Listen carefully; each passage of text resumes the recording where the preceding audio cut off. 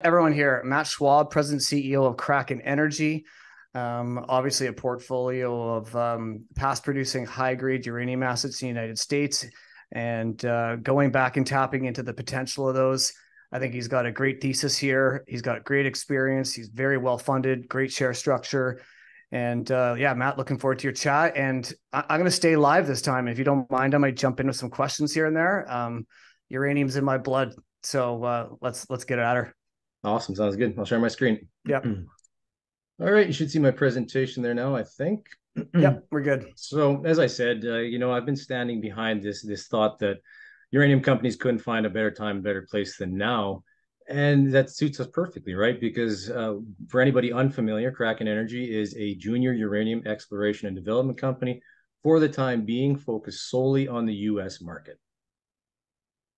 Anybody who has been following uranium, of course, understands that there has been a consistent year-over-year increase in the projected uranium demand and deficit that's needed to supply energy for the world's growing needs.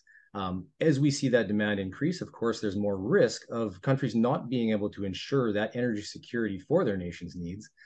And more recently, we're seeing that risk as it increases. Countries around the world are aggressively locking up long-term supply contracts to lessen that growing concern of energy security. So as that supply tightens and the price goes up, we're seeing more technology being brought into the sector, such as small modular reactors, that more increase that demand and prove once again that uranium is really the most logical option to provide energy security and move forward. So I'll jump in there too, because we're going to have a great conversation today. This is staring at us in the face, right? Absolutely. Lack of supply, growing demand, blah, blah, blah. Where do we go wrong here? Reliance on other countries to fix what we needed when we should have been doing it ourselves. So again, Canadian, I'm speaking as though I am an American, but yeah, it's a North American problem. It's a developed country problem. And we were too used to being able to have those supplies ready for us. And over this past year, it's been a perfect example where we've seen the conflict between Russia and Ukraine increase these talks of putting sanctions in place against the import of uranium from Russia. At the same time, now we're seeing Kazakhstan, the largest producer of uranium in the world, locking up those long-term supply contracts with countries like China and Russia, pulling it more or less off the table. And then on top of that, even the enrichment capacity that's being offered from Russia in the past, if we put sanctions in place against the import of uranium from Russia, they're going to pull that away as well. So it really puts countries like the United States in a very unique situation where they have no option anymore. We're not allowed to go back and have that as a safety net. They have to aggressively push forward with domestic production and potentially, hopefully, even incentivize it. Yeah, exactly. I guess that's my point. So you see an opportunity to have projects like this being incentivized by the U.S. government, potentially fast-tracked by the U.S. government on their mission to onshore uranium supply. Absolutely. Okay, yep. It's been a growing conversation, and I think it's finally reaching a point where people are starting to pay attention. Yeah, so that's a good point for us. So just looking at the charts here, it highlights that point that we just made.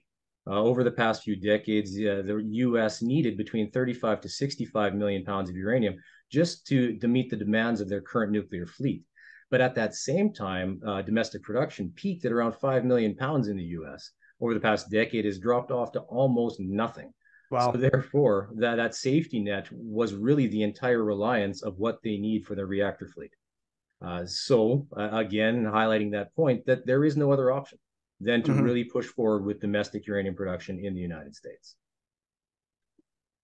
On that point, it really puts companies like Kraken Energy in a very positive position because looking at our current assets, we currently have 4 high-grade uranium properties in the United States, 3 of those being past producers, which is a very important point. So anybody who's unfamiliar with uranium production and the history of that in the United States, it was really kicked off in the 1940s when the AEC, or the Atomic Energy Commission, was offering incentives for the discovery of uranium deposits and the production of those afterwards. When those incentives were taken away at the end of the 1950s, all of these projects that were producing were shut down before meeting their prime. So most of them were shut down with resources and reserves in the ground, advanced infrastructure in place, and they've been sitting that way for the past 60 to 70 years. which puts us even in an even better situation where we're able to go back and cherry pick more or less through these properties and build up our portfolio as we go.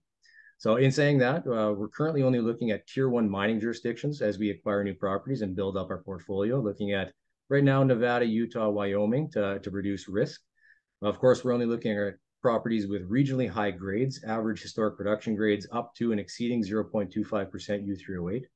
Across our properties, we have between surface samples from 1 to 3% U3O8, which is very exciting. And again, a very strong focus on trying to select properties that have a conventional mineralization style or conventional potential mining style and being near or at surface. Apex being a great example of that with a current known mineralized strike length on surface of over 14.5 kilometers. As I said, all 4 of our properties are in very mature mining jurisdictions, so they have road access to and throughout the properties, access close by to water and electricity, which is kind of a novelty in the middle of the Nevada and Utah deserts. And of course, we're looking at additional economic potential on our properties through value-added metals previously, such as gold, silver, copper, and nickel. More recently on our 2 newest properties, molybdenum and vanadium as well. And really what brings all of this together is the experienced team that we have in place and we keep building on as we keep moving forward. I'm going to jump into originally high grades. I see 0.25%. I understand uranium, but maybe a lot of people out there get wowed by Athabasca style grades, and obviously they should be wowed by.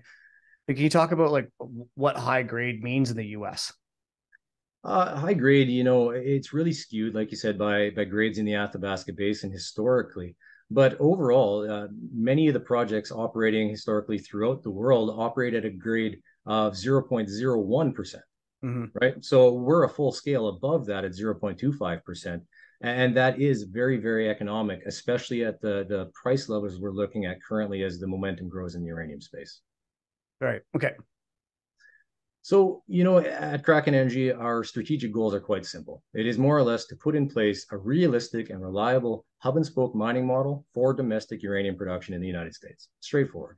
What we look at right now, we consider our Apex and Hardpoint flagship properties as having the potential to serve as that future hub of a larger model.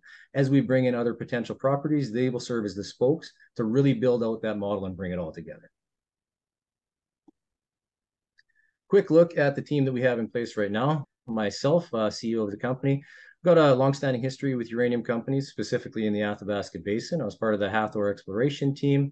And then I was with NextGen Energy. I was the senior exploration geologist at the time of targeting and discovery of the Arrow deposit. Following that, I founded and I was principal of a handful of mineral exploration and oil and gas consulting firms in Western Canada. Our board is headed up by Garrett Ainsworth as our chairman. He was responsible for the discovery of the Patterson Lake South deposit, and most recently, prior to his appointment as CEO of District Metals, was the VP Exploration at NextGen Energy as well. Most recent additions to our team are Carson Halliday as CFO and Zach Hibden as our VP Exploration. Zach has over 20 years experience operating in the southern United States with junior and major mining companies alike. And a very important point is that he's very familiar with permitting processes for both exploration and mining, which is critical as we move forward on that front with multiple properties. What I really like people to take away from this slide is that we really do cover the entire spectrum from grassroots exploration through multiple major discoveries, through feasibility, permitting, all the way through mine operations. So that's pretty critical to a company at the stages of ours to really achieve our strategic goals as we move forward. Well, I'll add to that, even in your private company experience, how many employees did you have under you?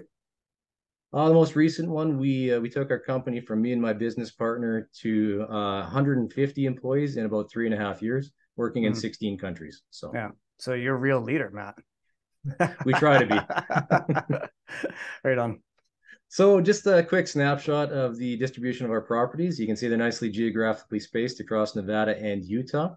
All of them with merits of their own, but the biggest point being that they are in very mature mining jurisdictions with great infrastructure already in place. When you talk about a hub, would you say like somewhere in the middle of all those projects, or would you say one of your project would become the hub and potentially you get feedstock from the other 3? One or two could become hubs. Okay. Because really, another important point is that we never shut down our project evaluation process. We're always looking at new opportunities. We're always looking at new properties, and we don't want to stop at 4.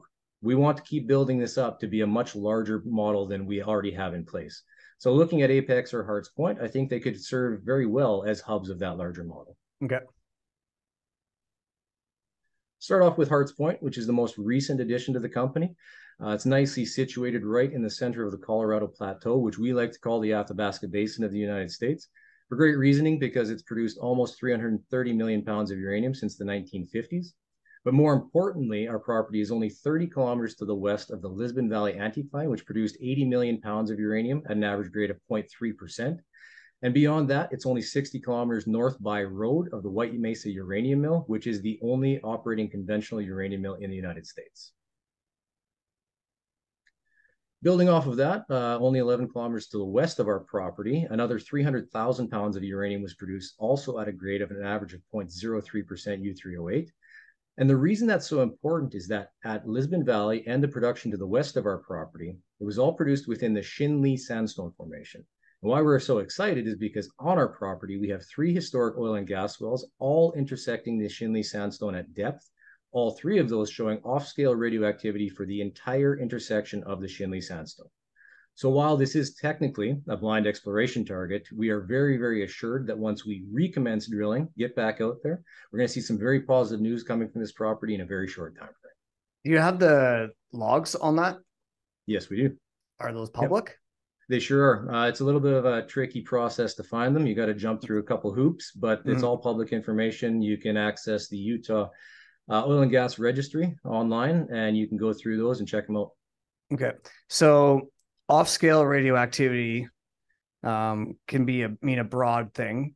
And it can be a very confusing thing for investors too as well. And I think there's some confusion in the market about like how they're pegged to each other, or how they're calibrated, I guess is a better word.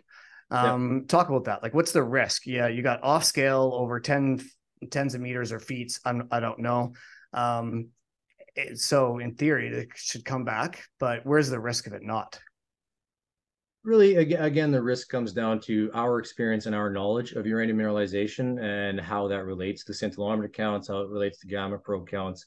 So myself, Garrett, and our VPX, Zach, we've toured this area. We've looked at the previously producing assets at Lisbon Valley. We've looked at the outcrops around our property, and we were getting readings on our handheld scintillometer over 30,000 CPS, right? So 30,000 CPS on handheld scintillometer can be anywhere from 5 to 30% uranium. We're not necessarily expecting that downhole on these, but with spot readings going up to that level, we're quite assured that when we twin these holes and go back to the property, that we will be seeing some significant assay results. Some sizzle. Yeah, absolutely. Okay, you just like, are those holes collapsed, or like could you just downhole probe to save money? Unfortunately, they are abandoned, so we do have to twin them before we start building out from that. Yeah. Okay, right on. Carry on. So moving on to Nevada, again, nice geographical distribution across the state. Apex was the original flagship of the company for great reasoning. As I mentioned, I think previously, it was Nevada's largest historic producer of uranium, average grade of 0.25%. Garfield Hills, we did wrap up our maiden drilling program earlier this year with great results, and we're looking to plan a phase 2 drilling program early 2024. And Huber Hills was Elko County's largest uranium producer as well. So getting into Apex, greatly situated, only 3 kilometers from Elko and 3 kilometers from Reno, Nevada. It's nicely situated only 5 kilometers south of the small town of Austin, Nevada. Currently sitting at a little over 6,000 hectares, great access, roads to and throughout the property, close access to water and electricity. There is a 3% NSR on this property, but it can be acquired back into a royalty company if desired. As you can see on the map right there, we very recently increased the land package by 2,400 acres. Very exciting on that point because all of that new acquisition, those claims are on BLM land and not on U.S. Forest Service land. Looking at that as an opportunity to progress this property down 2 different avenues to really minimize the delays along the way. And what kind of delays are we been talking about here? So we've been working along with the U.S. Forest Service on acquiring those drill permits for the U.S. Forest Service portion of the land. We did press release a little while ago that we've received a response from the U.S. Forest Service. They do require a few additional surveys before we can move forward with getting that drill permit. We're very assured that we will have that in hand early 2024. But unfortunately, one of the surveys is a raptor survey, and we have to wait for nesting season in early 2024. Mm-hmm. So because of that, we want to minimize the lack of progress on the property. And I'll get into that in one of the next slides as I show the targeting potential across it and why we decided to move out into the basin as well. Awesome. So just a quick look at the historic potential or the historic numbers from the Apex property. As I mentioned, it produced 50% of the historic uranium output in Nevada, produced about 106,000 pounds of uranium back in the 1950s. Again, the important point being that it was shut down well before its prime. There is still a non-compliant resource on the property, and it is based off this next slide right here. Looking at numbers like this, 3 meters at 1.3%, 34 meters at 0.4%, up to 15 meters, 0.5%. It's very easy to start building out a resource based on numbers like that. So once we do have our permit in hand for the U.S. Forest Service portion of the property, our initial focus will be to get out there, bring this into a compliant state, and really use that as a base to move forward with advanced exploration across the rest of the property. And as we move forward, developing our geological understanding of the property, we only keep getting more excited about the targeting potential on this property. It's more or less staggering. What you see here on the right-hand side is the recently completed VTEM survey. The reason that we completed this was primarily because at the Apex mine and the Lowboy mine on opposite ends of the property, we see a very distinct graphitic alteration zone associated with the uranium mineralization at both sites. And that's all that white lines over top the pink. Okay. That more or less continues along what's labeled as the geologic continuity of monzonite. So along that geological trend, we do see a continuity. And what we've done further to that is gone out and ground truthed radiometric anomalies along that trend. So we do see now a confirmed mineralized extent over 14.5 kilometers on surface on this property. So very exciting, more targets than we initially thought we had on the property. And on top of that, we do see that trend continuing out into the basin west of the historic Apex mine. And we have further justification through radon surveying and historic drilling that show mineralized potential moving out into that basin. So on top of staking that new land, we've engaged geophysical contractors to fly a high-resolution magnetic survey to tie into our current data set. We're doing a geophysical inversion of the VTEM data to estimate depth to basement in the range so that we can fine-tune our targeting. And we're also continuing with a radon survey out through that new portion so that we can move ahead very quickly with getting drill permits in place for the BLM portion. And as I said, move forward down 2 avenues, both on BLM ground and U.S. Forest Service land, so that we can get drilling underway as soon as possible. Great. As I mentioned, we're very interested in additional economic potential on our properties through value-add metals. Apex is the perfect example for that. Apex started off its life in the 1930s as a silver mine with grades of up to 7,300 grams per ton. More recently, we've seen grades of gold up to 15 grams per ton.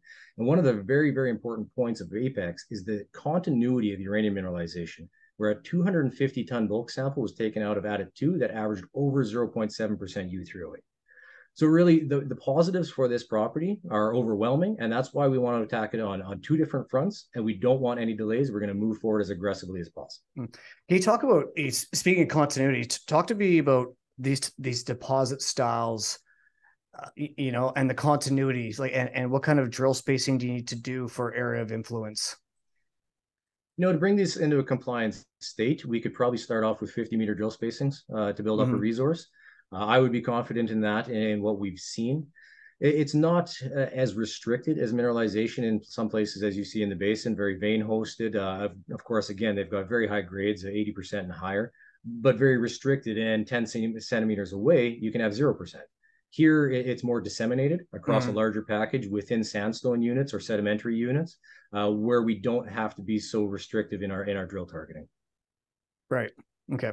So a little less risk than the basin. Yeah, definitely. Would you say? Yeah. And on top of that, the fact that it's at surface and near surface. 3 of our properties are conventional mining style, where they would potentially be an open pit. Looking at not only lessened exploration risk, but also streamlining the permitting process and moving forward to get these to a production ready state.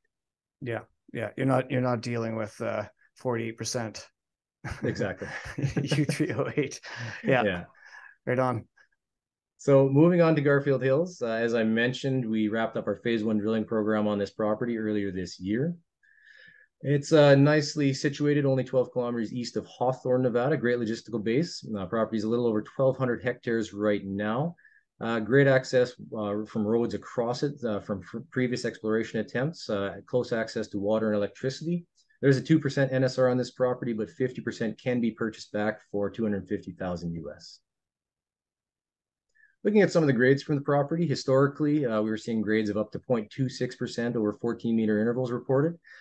From our drilling program, we were seeing grades, over intervals of 12.5 meters up to 0.036% U3O8. And more excitedly, we keep moving forward with prospecting and ground truthing the radiometric anomalies.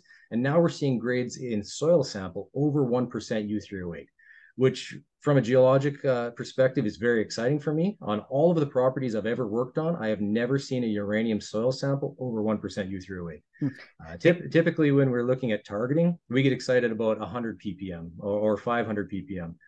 For perspective, the highest soil sample we've seen at Apex was 600 ppm, and we were very excited about that. Wow. So 10,000 ppm in a soil sample is a very exciting justification to continue moving forward and plan further exploration on this property. Now, can you calibrate CPS counts with those grades? Again, CPS counts for anybody out there who's unfamiliar are very subjective to the age of mineralization.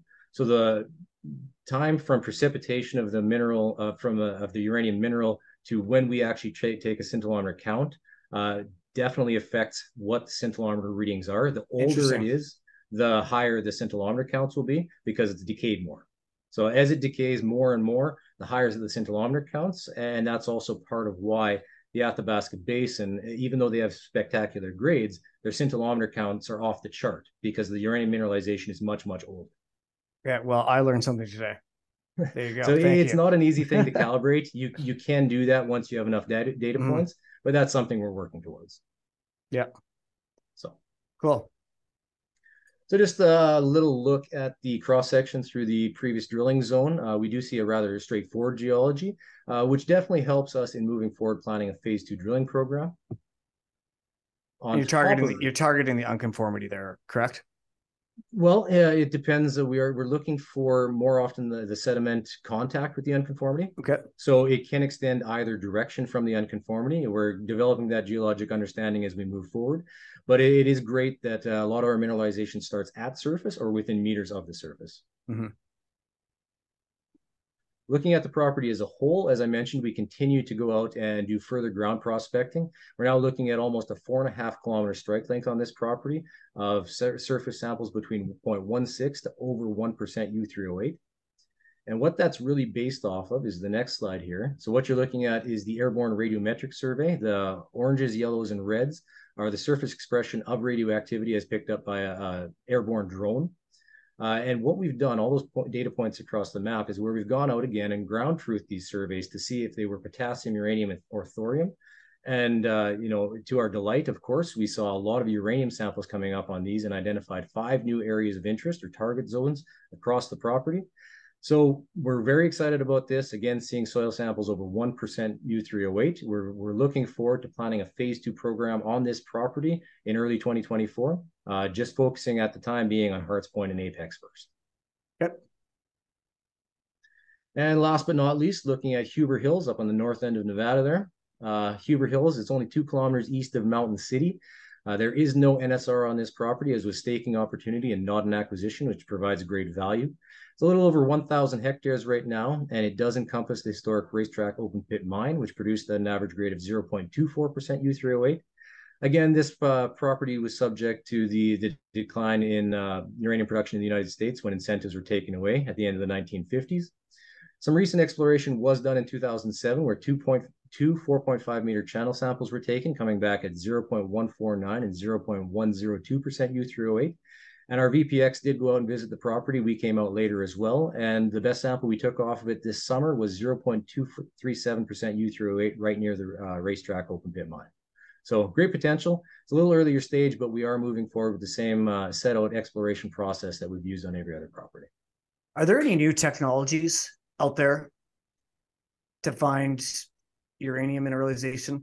Well, the great thing about uranium is that it more or less talks to us, right? With airborne scintillometer, one of our baseline surveys is flying a radiometric survey across these properties that highlights that surface radioactivity for us. It really makes prospecting a lot easier. We can just go out, ground truth these, and move forward with building up a geological understanding as we do. So I love uranium exploration. For lack of better explanation, airborne radiometrics are our best friend moving forward with early stage projects. Interesting.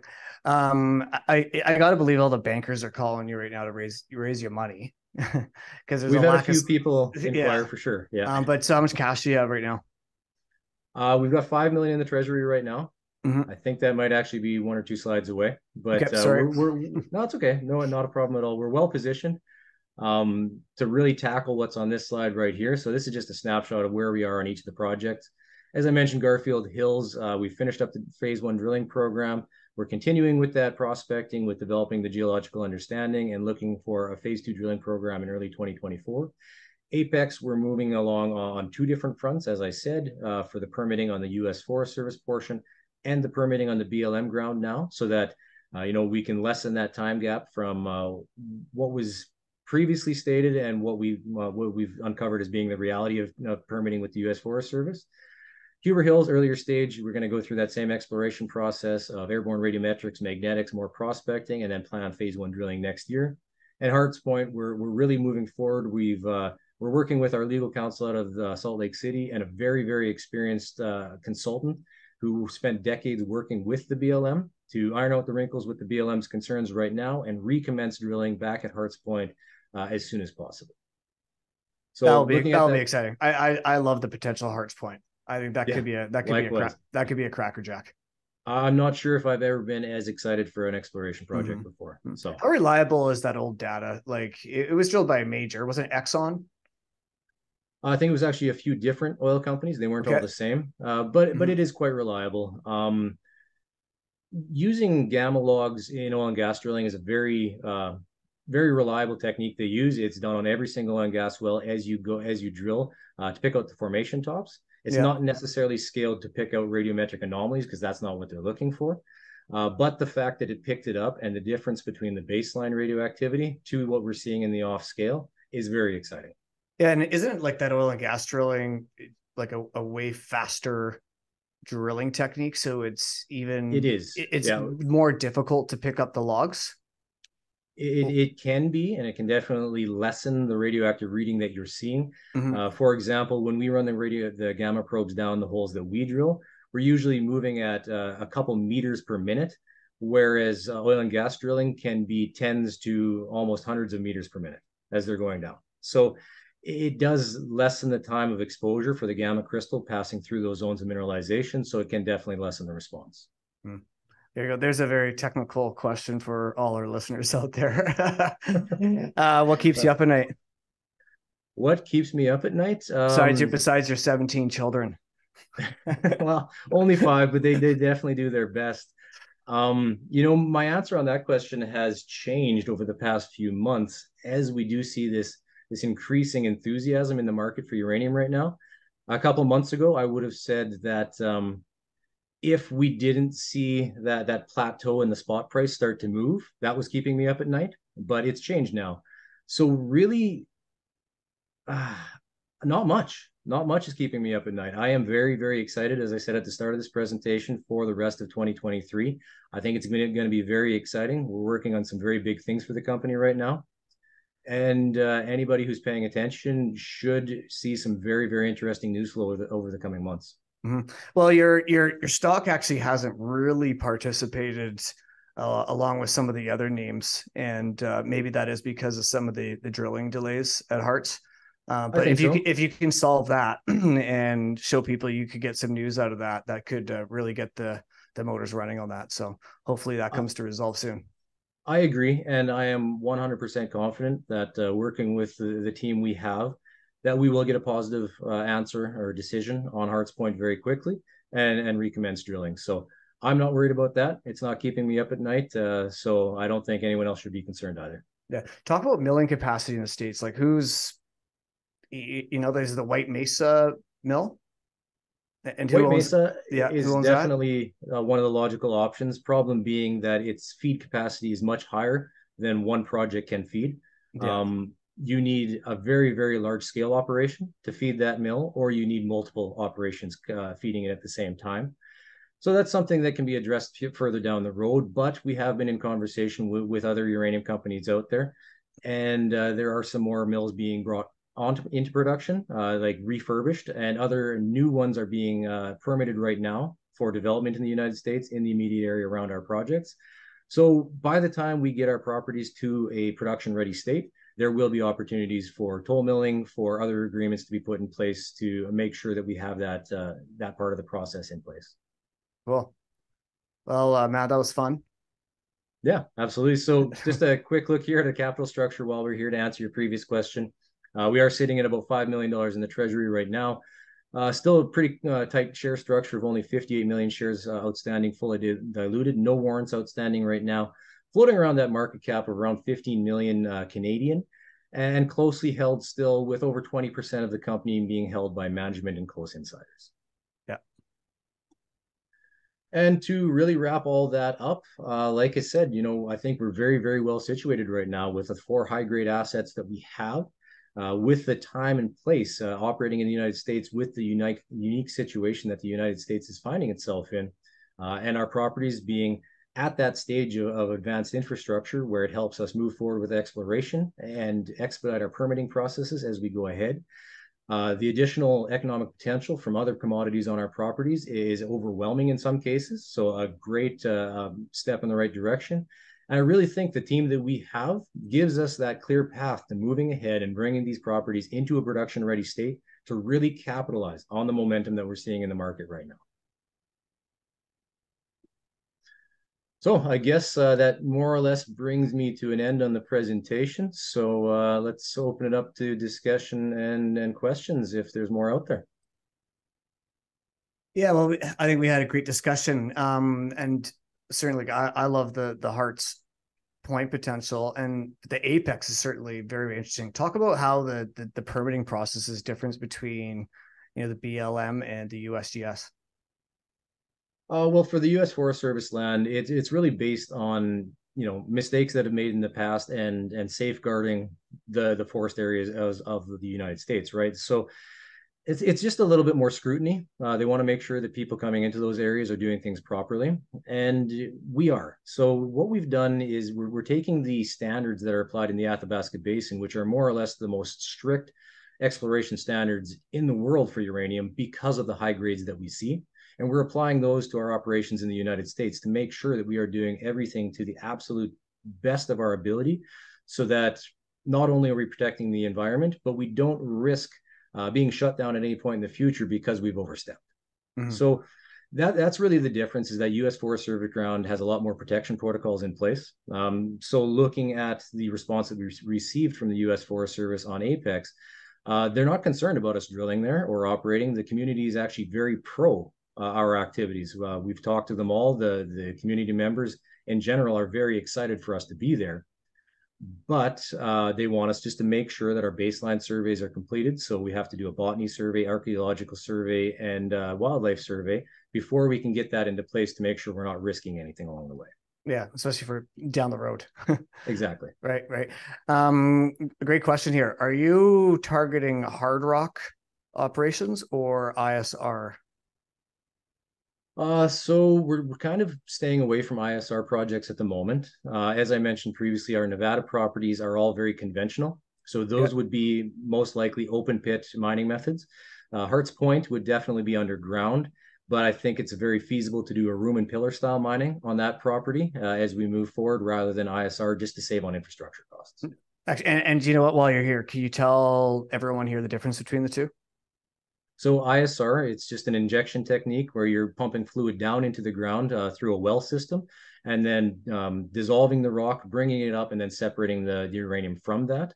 Where the room and pillar is an underground mining method where you put a shaft down, and then you more or less mine out a room at a time, leaving pillars standing to support the underground workings as you move forward. Once you reach the end of the mine life, you can go back and remove those pillars, replace them with concrete or something else to support the mine workings, and work your way backwards out of the mill or out of the mine.